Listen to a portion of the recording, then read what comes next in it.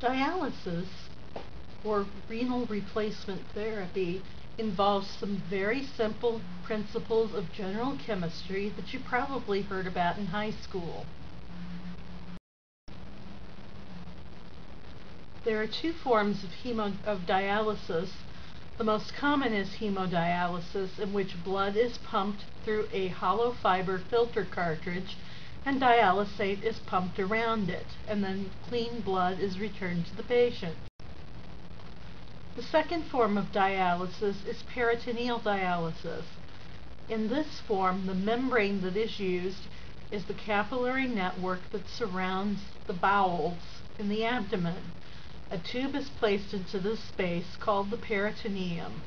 Fluid can be put in and out of the peritoneum through this tube, and it can be used to remove waste products. The first chemical principle that dialysis works on is diffusion.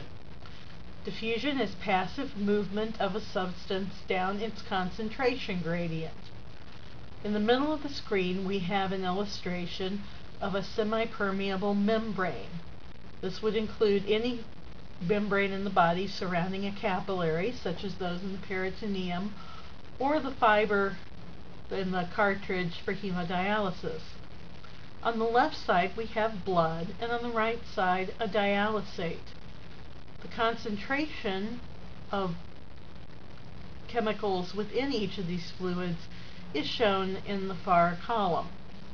Basically, we have excess sodium, potassium, and urea in the blood, and we have less bicarbonate than we would like. We've constructed a dialysate that will help us adjust things in the direction we want them. As these substances move down their concentration gradient, we have an equilibration in which the concentration of all of them becomes equal in both compartments. So we reduced sodium, potassium, and urea in the blood while increasing the amount of bicarbonate.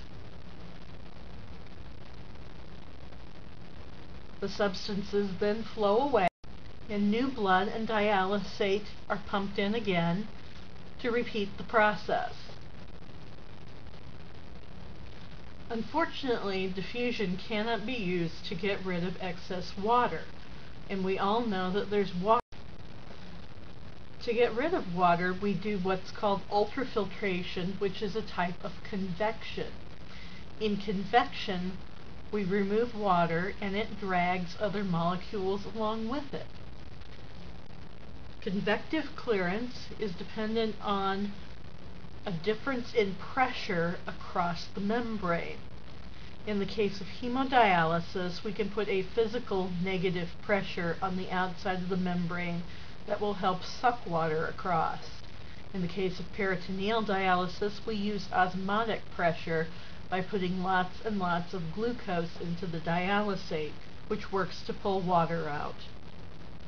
As water moves across the membrane, it brings other stuff along with it, both the good and the bad, and then gets pulled away. So the net result is loss of fluid and whatever it contains.